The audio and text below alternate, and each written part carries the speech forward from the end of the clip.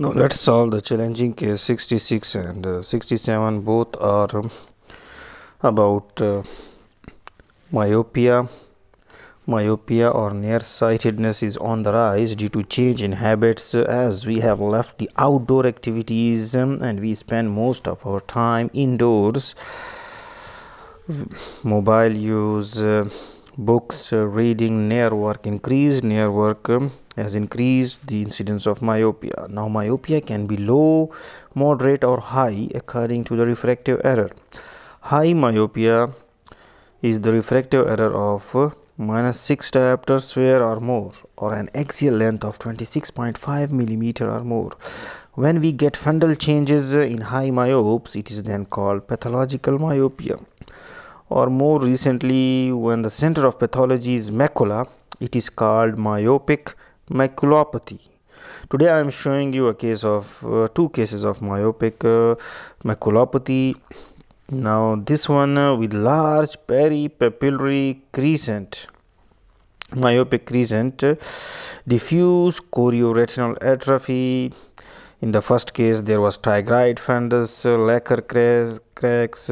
Here you can find myopic macular atrophy, myopic choroidal neovascularization, posterior staphyloma, Fuchs spots. Now, main pathophysiology is continuous elongation of the axial length with stretching and thinning of the retina, choroid, and sclera.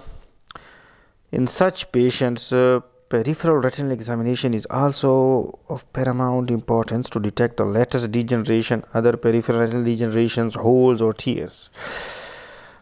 But as here the center of pathology is myopia, so these patients usually present with central blurring of vision, central scotomas, metamorphopsias. Large hypopigmented myopic crescent can cause enlarged blind spot as well. Lacquer cracks are breaks in the Brooks membrane and they can act as a focus for future development of choroidal neovascularization. Fuchs spot is an area of RPE, hyperplasia to regressed CNV. Posterior staphyloma is the outpouching in the macular area and can be detected more easily with B-scan or OCT, but even on the fundus examination, if you are focusing an area near disc and then when you go further temporal and there the area becomes blur and then you have to focus it, it also gives you an idea that you are in the area of posterior staphyloma. So you can see these hyper and hypopigmented spots on the fundus in the area of fovea. So it's a case of myopic maculopathy.